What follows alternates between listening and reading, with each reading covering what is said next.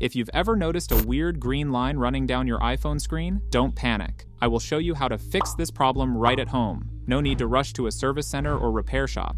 This issue has been reported on iPhone 12, 13, 14, and even the latest models such as the 15 and 16. So if you're seeing a vertical green line on your display, try this. From research and user feedback, there are 4 main reasons why this green line appears. Water damage. Even minor exposure can cause display issues. Physical damage, like drops or pressure on the phone. Software update bugs. Sometimes an iOS glitch creates the line. Display or motherboard misalignment, typically after a repair such as screen, battery, or charging port replacement. One thing to always remember, when updating your iPhone, make sure the device stays cool, because overheating can literally burn display pixels and trigger these green lines. Avoid charging it while updating.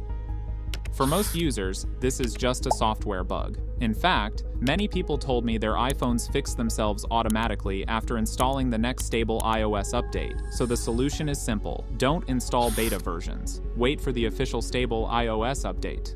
Once installed, the green line usually disappears on its own. But this works only if your phone doesn't have water damage, there's no major physical damage, and no faulty local repairs were done earlier. If all that checks out, relax, your iPhone will be fine. And that's it.